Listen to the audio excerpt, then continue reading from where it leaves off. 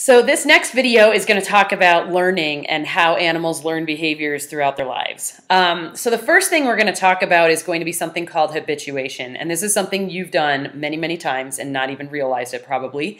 And that's going to be a loss of response to some sort of stimulus because it's not conveying any new information to you. So you just kind of drown it out. It kind of goes along with the idea of crying wolf, where you're like, I've heard it, I've heard it, I've heard it, it doesn't mean anything, and you just kind of don't pay attention. The example that I give in here with your PowerPoint is the prairie dogs. So they're really cute, and prairie dog towns, if you've ever been to one, it's very, very noisy. So there's a lot of chatter going around because, you know, they're trying to communicate with one another about all the different things that are going on. Well, they have a guard, and the guard actually sits a little bit outside of the prairie dog town, and what their job is to look around and make sure there's no predators coming. And if they do, they actually give a different call. So habituation would be where, you know, there's somebody who's just hanging out and he can hear all the chitter chatter and he's not paying attention to that.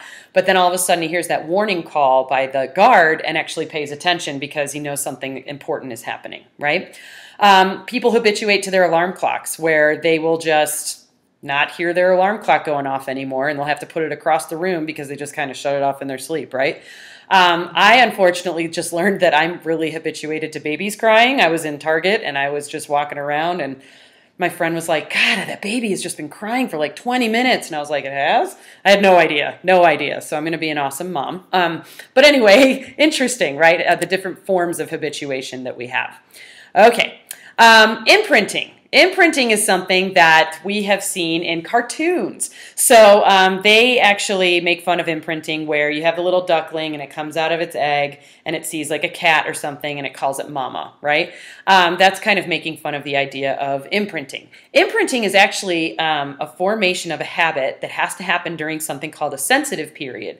And that's going to be where this little baby can actually organize all of its behavior and understand what's going on. And so what happens is they can actually imprint crazy stuff, but it's really important for a lot of survival behavior. So there's this famous picture of imprinting right here. Lorenz is going to be a behaviorist that was, you know, really famous for this, and he imprinted on these geese. And so they just followed him around because they imprinted on him. Now, some people were really upset with this study because they were like, you're totally messing with nature by doing that. And going along with that, somebody did this, where there were these cranes that used to migrate to this island to mate. And what happened was, because of, you know, whatever, they stopped going there and their population just started to dwindle because that was where they mated. So what somebody came up with is, well, why don't we get one of these airfoil planes or whatever those are called, a little glider, and why don't we have them imprint on us and we'll take them to that island and we'll see what happens. And it actually worked. And so their population is rebounding as a result of it. Pretty cool, right? But what's interesting about it is, you know, somebody came up with the idea of like, well, what if another one of those flew by? And they were like, oh, mama. So you have to be careful when you do stuff like that. You know, nature is not a perfect thing, right? As we've learned. Okay. Spatial learning is another type of learning that can happen.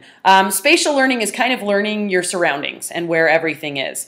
So you use landmarks, which are things that you know the location of, and then you can create what's called a cognitive map. So some people really are spatial learners, and those are the people that when they give you directions somewhere, they're like, oh yeah, at the gas station, turn left. And you're like, can you just tell me the street, you know? But they're kind of using more like landmarks to do that. My dog, my other dog, used to be diabetic.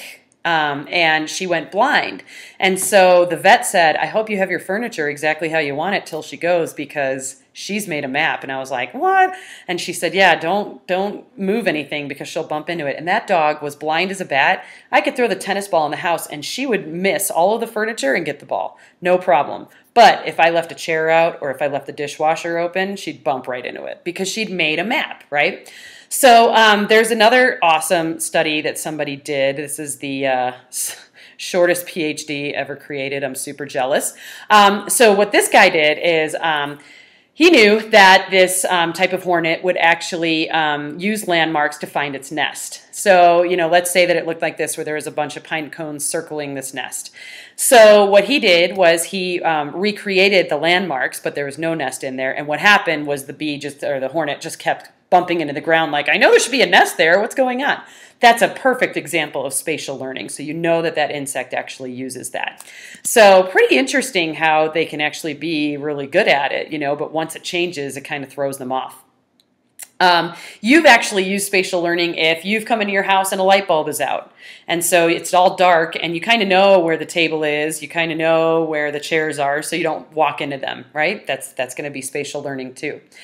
Okay, the next type that we're going to talk about is going to be called associative learning. And this is associating something with something else. There's going to be two types, and in the next video we will actually get into that.